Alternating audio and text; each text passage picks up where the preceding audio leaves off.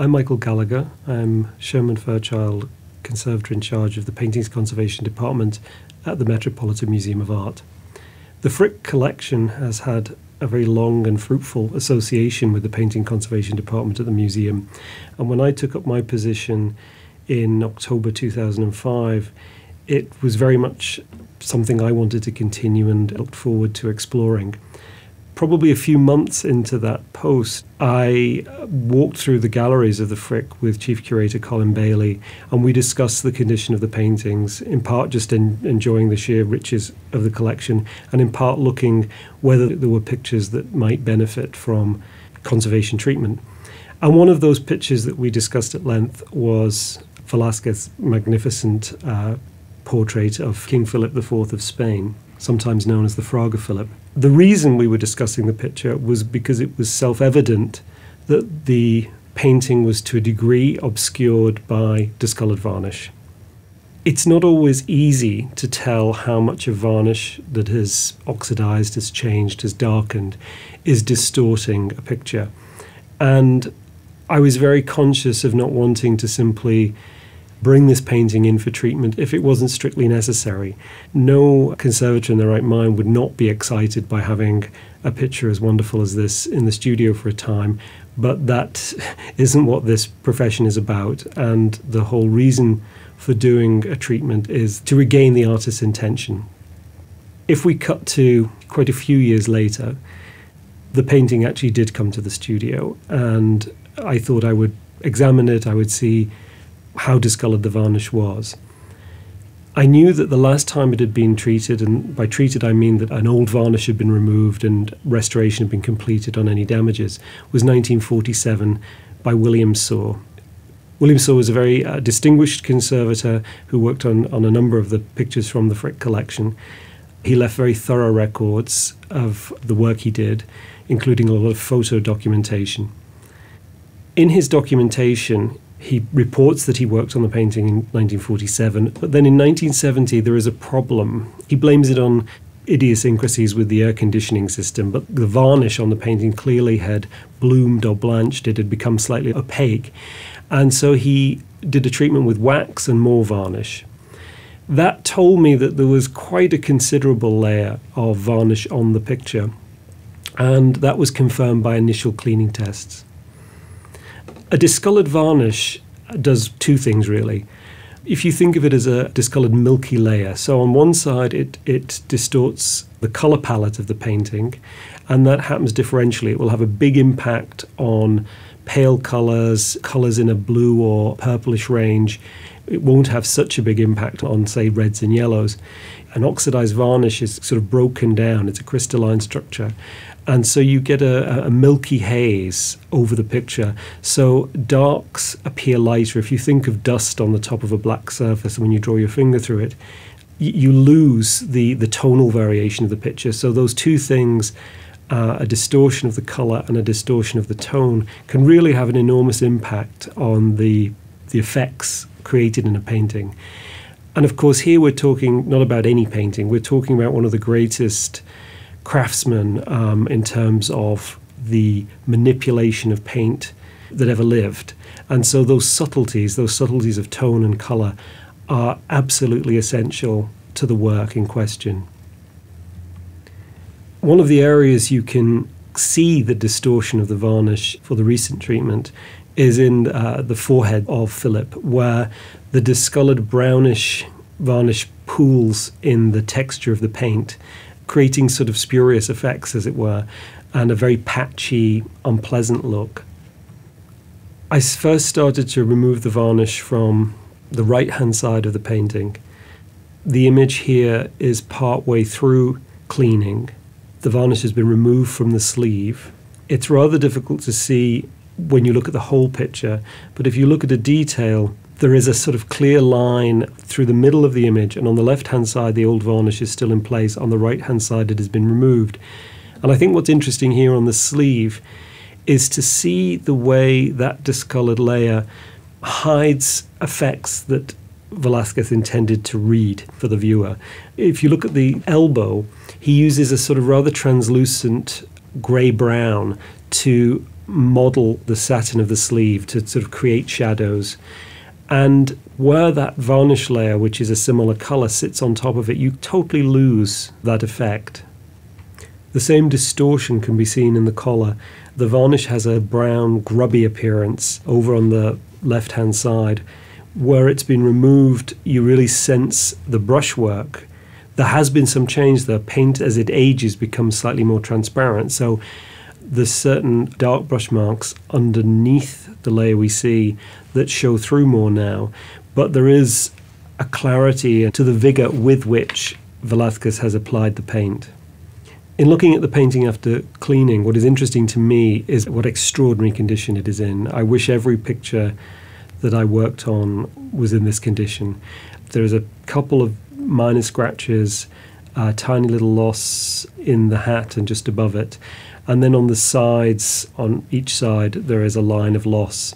That's to do with where at some point in the picture's history, part of it was turned round a stretcher and then it was nailed, believe it or not. And at a later date, that was turned back to be part of the picture.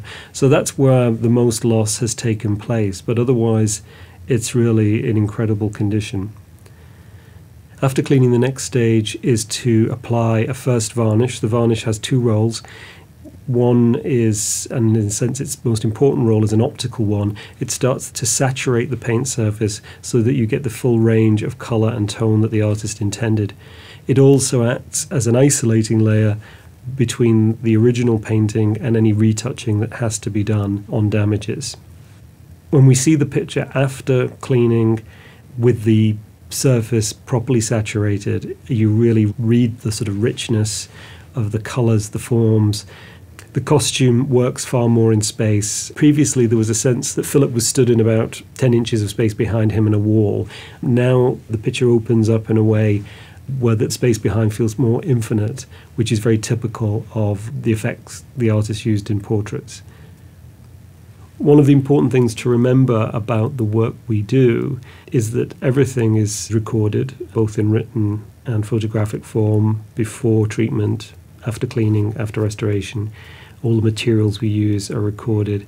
And the governing principle, really, of any restoration is that it has to be as stable as possible and, most importantly, completely reversible, so that if someone were to come along tomorrow or in 200 years, they could remove any retouching or any varnish I've applied very, very easily without endangering the paint film.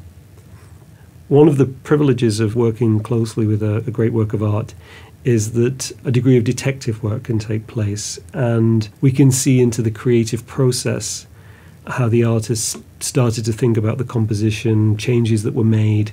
In Velázquez, King Philip IV of Spain, there are a number of key, what we call pentimenti, changes of mind. One of the most important ones is in the hat that Philip holds in his proper left hand.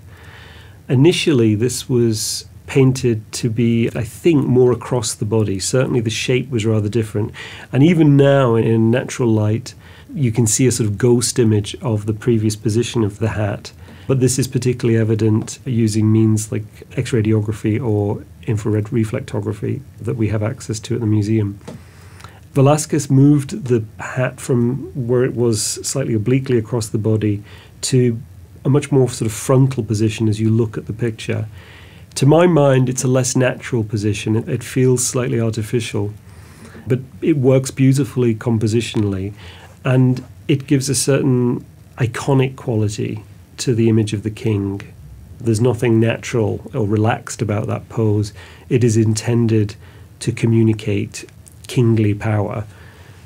The change in the position of the hat necessitated a number of other revisions. The hand had to be raised and moved slightly to the left, and it now overlaps onto an area where the buckskin undercoat, that slightly yellowish garment the king is wearing under the splendid rose-coloured robe, the hand overlaps onto that slightly. So you do get a somewhat incongruous jump between the sort of two-thirds of the hand, which have a slightly greyish colour, where Velázquez started to paint the hand on a darker underlayer, and then when he made the change, raised the hand, moved it over, the left-hand side overlaps onto this buckskin jerkin and so appears lighter.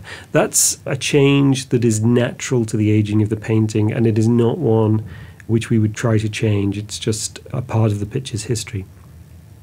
He also changed the contour of the coat. He slightly altered the sword. And again, some of these can be perceived just with the naked eye. There is a chance that some of these changes were made because the king shifted position. We know an extraordinary amount about the circumstances of the painting, and for example, that it was completed in 3 sittings, which is really quite extraordinary. But I think generally the feeling is that these revisions were far more to do with creating an effective composition and in communicating the political aims of the portrait. One aspect that was revealed during examination was that at some point in the picture's history, it was extended at least on the left and right, possibly also top and bottom. Canvas additions were probably sewn onto the edges, and then a reddish ground, that's the preparatory paint layer that is put on the canvas, was spread into, actually parts of it was spread into the original painting. Those additions were taken off at a later date. Then probably at that point the original perimeter sides of the canvas were used as a tacking edge. Again, at a later date, they were turned back out. So there was this interesting changes in dimension. Not so unusual in general, and particularly with the artist. He was known to alter his own paintings, but in this case, it was probably much more alterations to do with taste and even possibly convenience in terms of a particular hang or working with another painting or working within another frame. The X-ray image does provide us with information, but it is not as clear as many X-rays you might see, and that's because at this point in his career, Velázquez was using a ground, and that is the paint layer the artist first puts over the entire canvas to prepare it for the painting that's to come. The ground he was using at this point in the 1640s had a high lead white content. It was, in fact, a sort of the mid-grey colour, but the lead white content blocks the X-ray, and the ground was applied usually with a sort of painting knife, and you get these slightly arching movements where it's been spread onto and into the canvas weave. So it makes for quite a uniform image that is difficult to read. You do see the current stretcher, which appears lighter as a sort of, you see the sidebars and the cross, vertical and horizontal in the middle. And there's also traces of the original strainer. You can see a dark line running particularly along the top and at the sides, and then 2 dark parallel lines just below center, which were the position of the original rather narrow strainer that the canvas would have been stretched on. Velázquez has a dazzling painting technique. He's, I think, a great favorite of most painting conservators because it's just a pure pleasure to look at this amazing facility. And it's an amazing facility combined with insight, with sensitivity, and a cool objectivity, but not a heartless one. His paintings for the king are very particular. They're court portraiture. The most finished area of the painting is the face. Here the brushwork is relatively blended to create this very smooth and polished transitions between the various tones and forms. Elsewhere, the picture has a really quite startling abbreviation. He built up his paint layers over a grey ground. The grey ground is the first preparatory layer put over the canvas. This would have given him a mid-tone, and he exploits that to some degree, but interestingly, he doesn't use it in the coat. The grey tones we see in the coat are actually an additional paint layer. It's very difficult to see from the floor in the gallery, but there are areas where you can see the junction between paint layers. You can see the original ground layer showing through, for example, between the white collar and the king's neck, or in just above the eyelid in the king's proper left eye.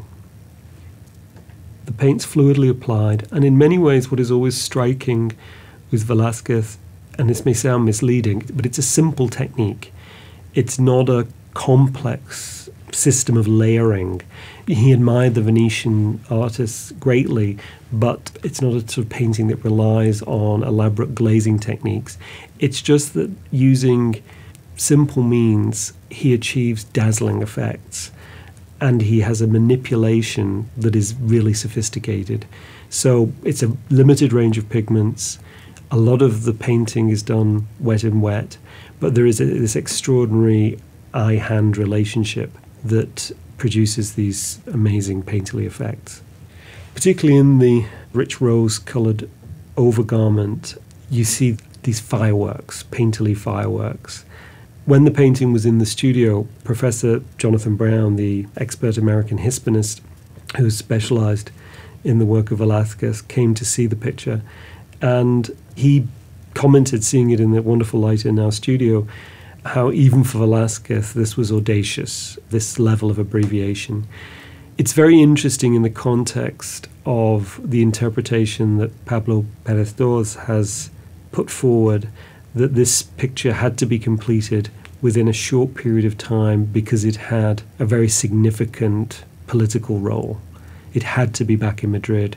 It had to be displayed on the Catalan National Day to communicate all of the complex spin that was associated with it. We know that it was painted in 3 days, and when you get up close to the surface, it's very easy to believe. The paint is pushed, pulled, dragged across the surface in this very exciting way.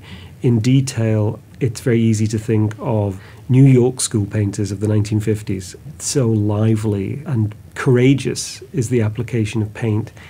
Of course, Velázquez's gift is that though you get this wonderfully rich, complex surface, there is a real feeling for paint itself and its application, but it is in the service of form.